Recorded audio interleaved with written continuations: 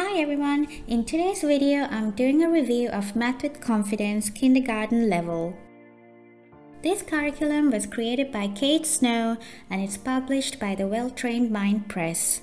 You can purchase these separately, but I wanted to have both the teacher's guide and the student workbook. I bought the printable PDF versions and did the binding myself, but you can certainly opt for the hard copy versions of these if that's what you prefer. This program is geared towards 5 to 6-year-olds, and it says that your child doesn't need to have completed a formal preschool program first. But being able to count to 10 and being able to hold a pencil will definitely help though. The way I see it, you know your child best. You know what they're capable of doing and what they're not, and what will lead to frustration and pushback. So you definitely need to gauge their level of interest and engagement in math, and then just go from there. My daughter only recently turned 3, but she has a good grasp on numbers. She can already count 100 even in random order, and she can write her numbers pretty well. And since she has been exposed to Right Start Mathematics, she has also learned to subatize quantities up to 10. So because she's already familiar with some of the concepts that are covered in here, and it's a very hands-on math program, I wanted to try it out with her and see how it goes. But if you feel like your child might not be ready for this level, you could try out their preschool book, which is called Preschool Math at Home. So moving on, this program is broken into 10 units, and each unit roughly takes anywhere between 2 to 5 weeks to complete. So technically, you can complete this whole program within 32 weeks. And that's assuming that you're going to be doing this program 4 days a week instead of a 5-day schedule. So skipping ahead here, just to show you what a week looks like, it starts off with an overview which gives you a brief summary of what you will teach that week along with a list of the lessons. So in week 1, children will be introduced to numbers 1 to 4, and instead of focusing on learning to count, the focus will be learning to subatize, as in learning to quickly recognize quantities up to 4 by sight. And there will also be activities in here which will give your child practice reading and writing those numerals. Then there's this little section here called Teaching Math with Confidence. There's a section like this at the beginning of every week, and these give you insight into how children actually learn these concepts. So you're better prepared to teach these lessons, and it's not something I would skip because I have found them to be very helpful. Next, they give you a list of items that you will need for the activities for the week. And these are just household items that you can easily find around the house. Then they provide you with ideas for how to incorporate these concepts they're learning into everyday activities. And finally, they also recommend reading a math picture book which aligns with that week's topic. And you can find the entire book list arranged by week at the end of this teacher's guide, which is right here. So there's 32 books in here. Now, you don't have to read each of these books or even do all the recommended activities. You can definitely pick and choose and do whatever suits your family needs. Then you actually move on to each day's lesson. And I wanted to quickly mention that these are open and go lessons. And by that I mean the actual lessons are scripted, so you know exactly what you need to say. Possible answers are written in italics, and any additional information or explanations are highlighted in gray. So these are simple activities, they don't take much time at all. Some days there will be a review and warm-up session which could potentially take 3 to 5 minutes. The actual hands-on activities themselves could take anywhere between 5 to 10 minutes. And finally, the math lesson for the day will conclude by completing a short workbook page, which could possibly take 2 to 5 minutes. After showing you the layout of this program, I will share a day's lesson with my daughter, so you can get a feel for how we do it, and as you will see from that, it really doesn't take that long to complete a lesson from start to finish. I think it was only about 15 minutes. Also, at the end of each week, you will find the answer key to that week's worksheets, which is quite handy. At the end of each unit, you have these checkpoints, and these are broken down into 3 parts. What to expect at the end of the unit gives you a list of skills that tell you what kindergartens are typically able to do at the end of each unit. Is your child ready to move on? Tells you what your child needs to have mastered before being able to move on to the next unit.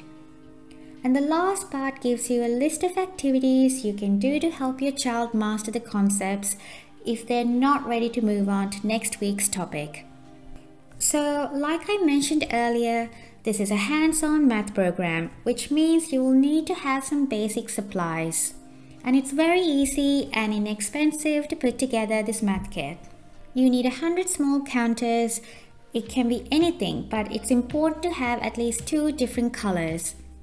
We have quite a few counters like these counting bears and so forth, but our go-to is these tiles we use for Right Start Mathematics. Whatever you choose, you just have to make sure they fit inside these black line masters, which you can find in the appendix. It's about 2 centimeters across or 0.75 inches. Then you need a set of pattern blocks. These are not very expensive, but if you didn't want to buy a set, you can photocopy these pages in Appendix 3 and color them and laminate the pieces if you like. But I find that having the actual blocks are so much easier to work with and more durable. You also need coins, and if you live outside the US, they have other options which you can find on page 25, which is this one right here.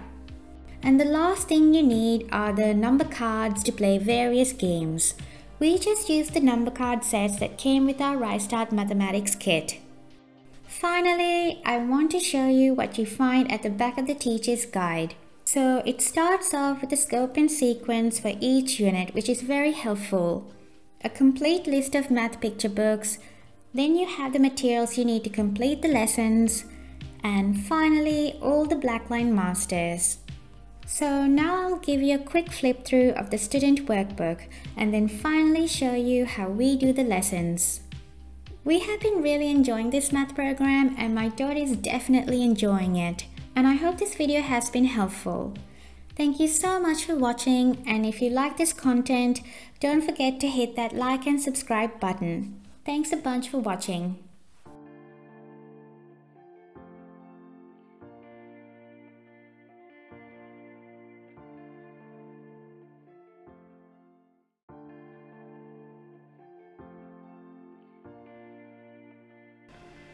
So today we're going to learn about the number 1. Okay. So this squirrel is by itself. So we say there's just one squirrel. What if I move it? It's the same. That's right. It's because it's only one squirrel. That's right. So what about if I move it here? It's the same. So how many squirrels do we have? Only one. That's right. Why do you have a plastic one? That's we have right. 2. That's right. But Can how we many bring squirrels? the other? No. Is it because she's not into? That's right. We're not doing 2 today. We're learning Let's about go. number 1. Tomorrow can I do 2? What mean can I bring the other? Yeah, definitely. So how many squirrels do we have on the table? 1. That's right. Can you hold up one finger for me? That's right. Can you look at my face? I have one nose. Can you point to your nose? It makes it 2. That's right. I have one nose. Can you point to your one nose? That's right. I have one mouth. Can you point to your one mouth? That's right. Can you clap your hands one time? That's right. Can you balance on one foot?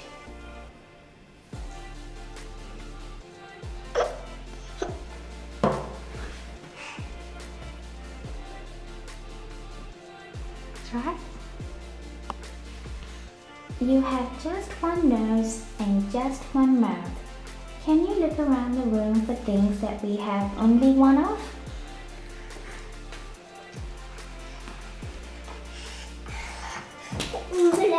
That's right.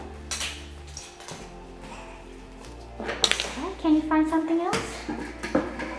Plastic, one of plastic clothes. That's right. One of these is just one of those. Can you find something else?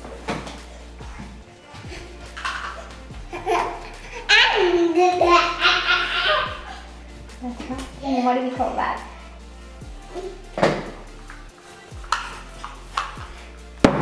Tape dispenser. That's right. And one of those. That's right. And one of those just to hold the crayons. That's right. And something for the crayons. And one of these. Yeah. Yeah. And we only have one of these. That's right. Good job. And we only have one of these. Yeah. A book stand, a book holder. Book stand.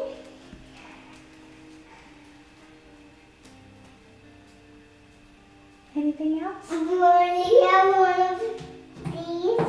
That's right.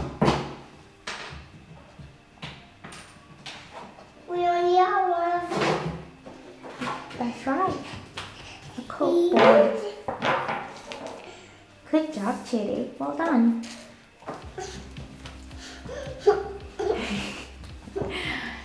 Can you trace number 1?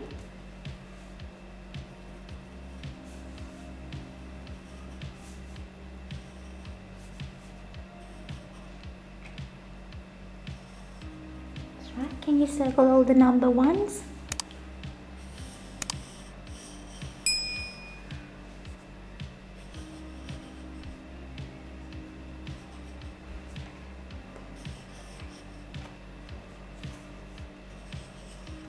That's right. Good job.